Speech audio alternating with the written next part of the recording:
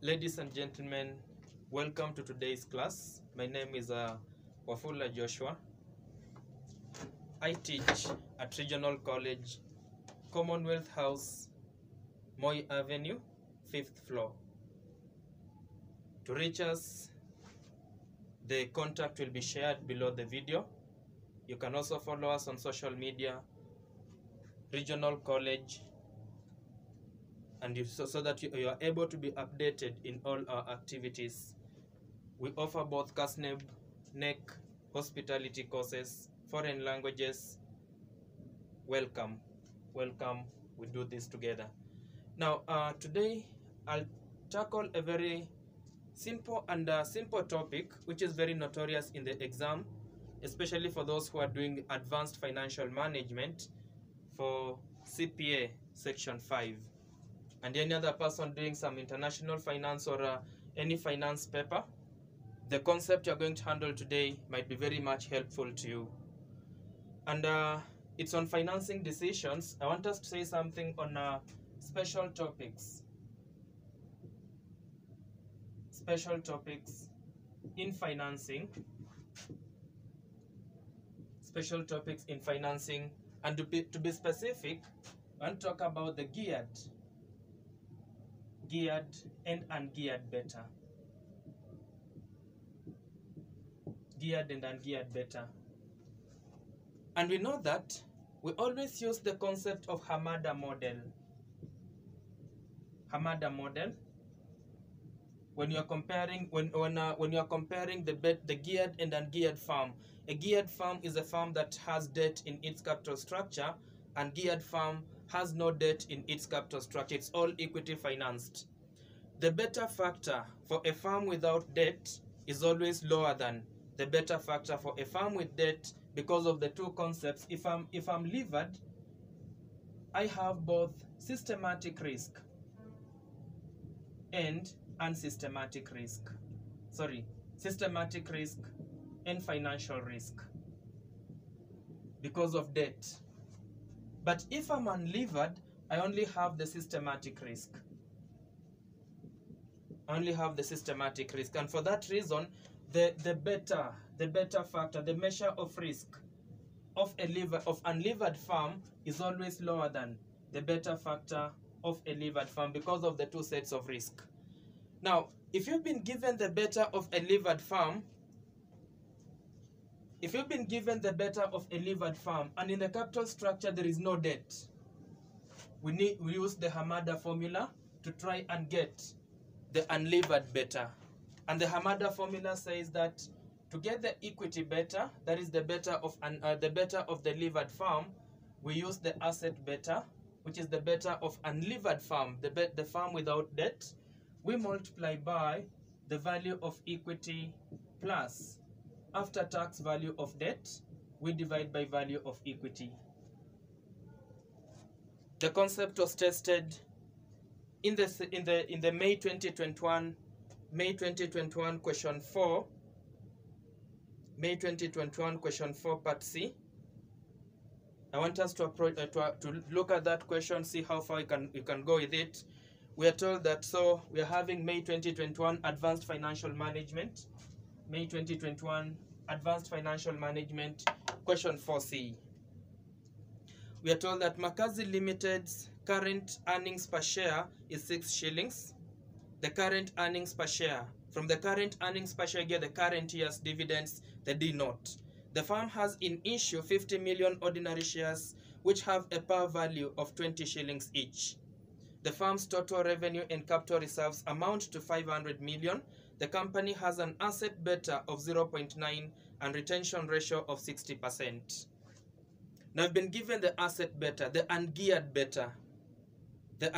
beta. Let's continue and see.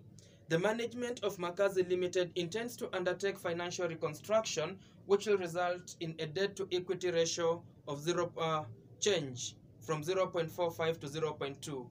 That basically means that currently we have debt. And as long as we have debt, we cannot use the asset beta. We need the equity beta. Currently, debt-to-equity ratio is 0.45, meaning when debt is 0.5, equity is 1. with the new policy, it will change from 0.45 to 0.2, meaning with the new restructuring, the debt will be 0.2 when equity is 1. So in all scenarios, there is debt. And if there is debt, I need the equity beta, I don't need the asset beta. There was a catch there. We didn't need the asset beta as has been provided in the question, but we needed the equity beta. The HAMADA formula will come into place. RF is 8%, expected return of a market portfolio is 18%, tax rate is 30%. The firm's return on equity before and after financial reconstruction will remain unchanged. Evaluate the impact of the financial reconstruction on the firm's share price. The firm's share price. Now, we know that the share price, which is like our PO, is always equals to D naught into 1 plus G over KE minus G. So the question that we are being asked is, how does the reconstruction affect the share price? So we need to compare the share price before reconstruction with the share price after reconstruction. Share price before reconstruction with the share price after reconstruction. So let us get the variables. Our DO, that is like our current year's dividends. The earnings per share, from the information that we have, the earnings per share is 6 shillings, and the payout ratio, when you are retaining 60%, we are paying 40%. So our dividends becomes 40% of 6 shillings. 40% of 6 shillings, that is 2.4.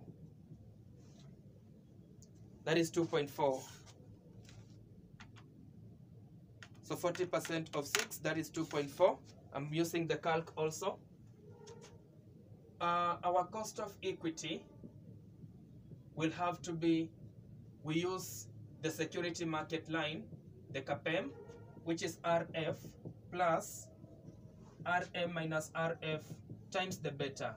Now, the beta factor that we need to use is not the asset beta. We need to get the equity beta.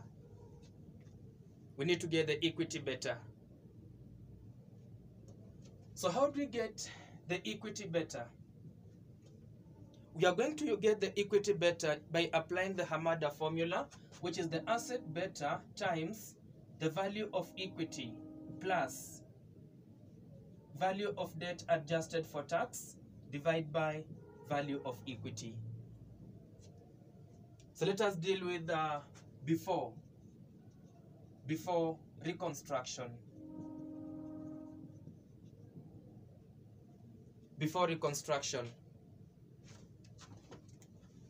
Now, as far as you are concerned, before reconstruction, let us see what is happening. We've been told that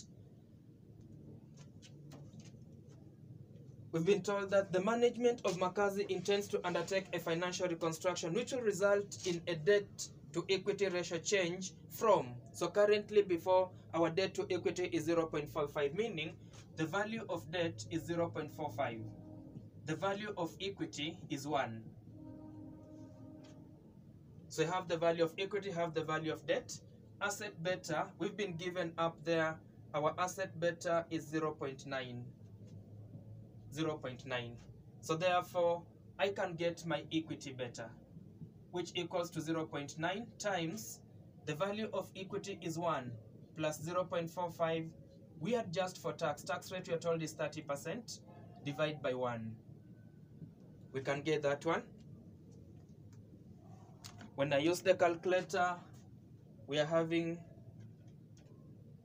1 plus 0.45 times 0.7.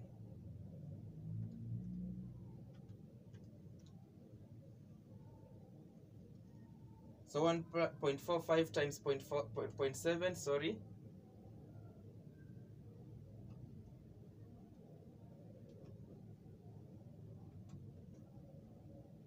So times 0.9.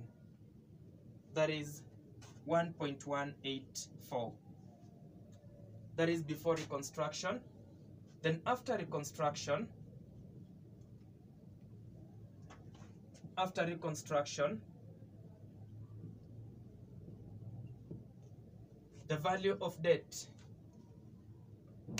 After reconstruction, the value of debt will be 0.2. It's debt to equity ratio. So value of debt is 0.2. Value of equity is 1. So you can get our equity beta. Asset beta was 0.9 times the value of equity. The value of equity of 1 times 0.2. We adjust for tax. We divide by 1. So we get our equity beta there. So 1 times 0.2 times 0.7 times 0.9.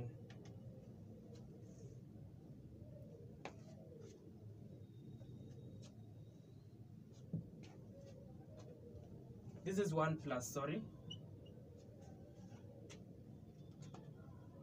So it is 1 plus 0.2 times 0.7, then times 0.9, 1.026. So therefore, before reconstruction, our KE equals to our risk-free rate of return. The risk-free rate of return from the question, we are having 8%.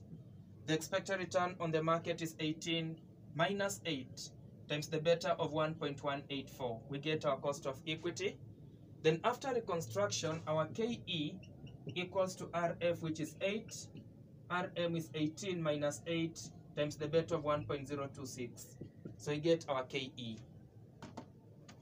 We get our KE there. So this one is 10 times 1.184 plus 8, 19.84%.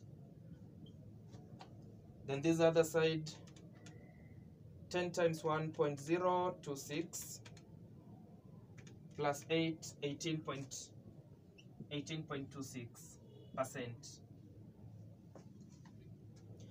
The last thing that is remaining for us to be able to get our value of the firm, we already have our dividends, we have our KE, we now need to get our G. And we know that the growth rate, we can use the concept of the return on equity times the retention ratio. Return on equity times retention ratio. Return on equity is the profit after tax over equity. Profit after tax over equity. From the question, profit after tax is simply the earnings per share times the number of shares. The profit of 1 share is the earnings per share. You multiply by the number of shares to get the earnings per share.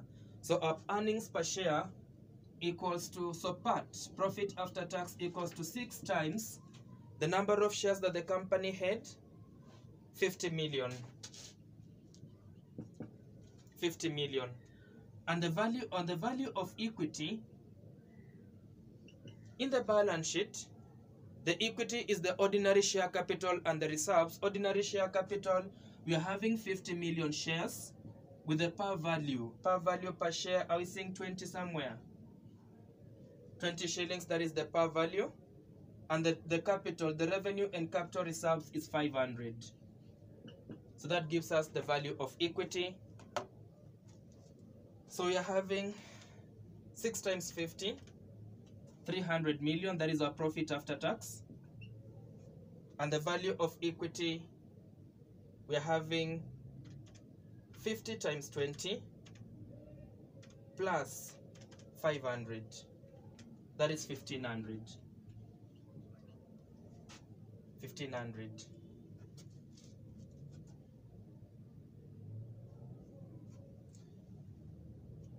So therefore,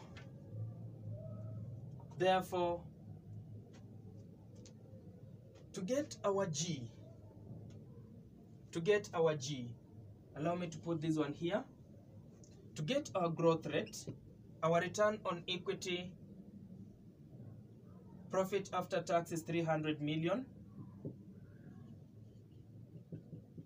300 million over 1500. So 300 over 1500, that is 0.2. And our retention ratio, when you are paying out 60%, the retention ratio we've been given directly there, the retention ratio is 60%. So 60%, that is 0.6. Now we have all the variables that we needed here. Let us now summarize them up here under the current and under after and before reconstruction.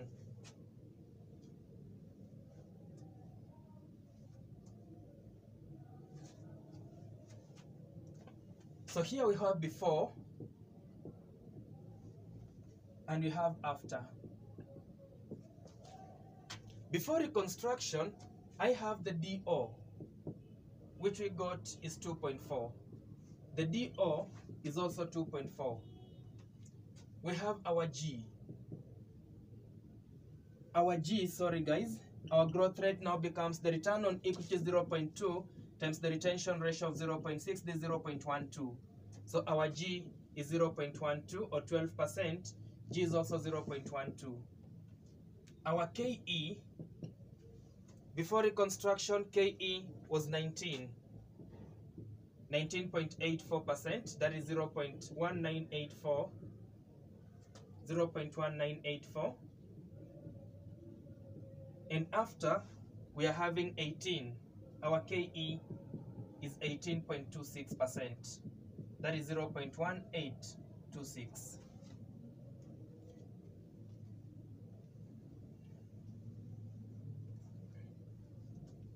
Now, let us get the PO. From our formula, PO was DO into 1 plus G over KE minus G. So you're having our DO of 2.4 growing at 12%, 1 plus 0.12 divided by 0.1984 minus 0.12.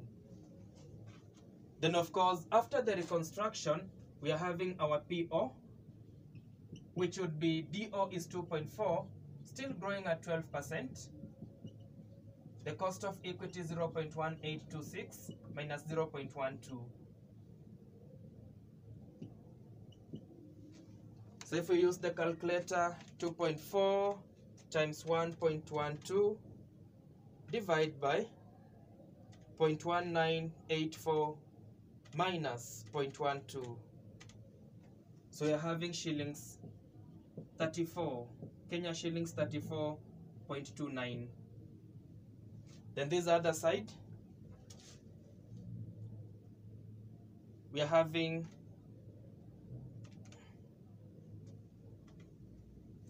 Kenya shillings 42.94.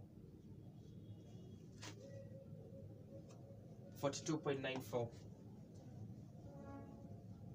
So that basically means that the effect of financial reconstruction to the value of the firm.